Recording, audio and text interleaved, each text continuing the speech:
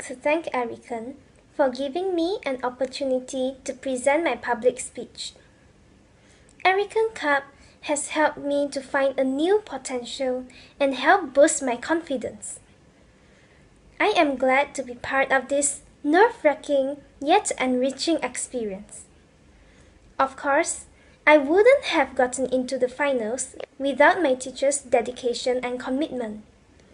I would like to thank Miss Jacinta for doing her best and help me become my best.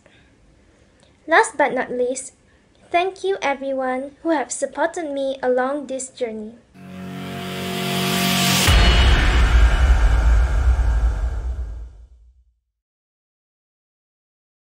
A very good afternoon to the judges, students, ladies and gentlemen. All of you in the audience come from different generations. You may already be retired, looking to settle down and enjoy life. Or you may be a student, just graduated from the 6 years of drama of secondary school life. But we all share the same destiny.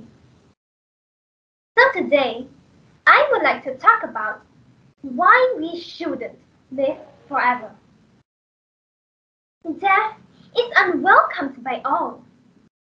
We fear it and describe it as the worst thing that can ever happen. But do we really not want to die? Imagine being immortal. You may get run over by a car or shot by a bullet, but you're still alive, suffering. Another thing that comes to mind is overpopulation.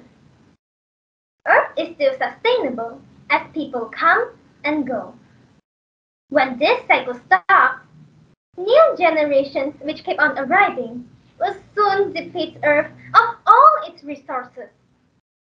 Agriculture will have to expand, taking up more land than residential areas. Remember that the Earth isn't inherited from our ancestors, but borrowed from our children. It wouldn't be theirs if there isn't a place to live. You might think that by then, we would have found another planet to call home. Even if humans have colonized other systems, they will eventually be gone as well. We will spend the rest of our infinite lives in the void vacuum of the universe. But what's worst about living forever is the fact that appreciation comes from knowing that things do not last. Have you ever watched the meteors as they streak across the sky? It's a pleasant sight, one which we would cherish every moment possible. Life is just a brief race with time on Earth. To come across these occasions is what makes us grateful. If life is permanent, even the rarest sceneries wouldn't arouse such emotions. Children will no longer respect their parents because of the absence of the fear of losing. It's in our nature to take things for granted until it's too late. Life will no longer be beautiful.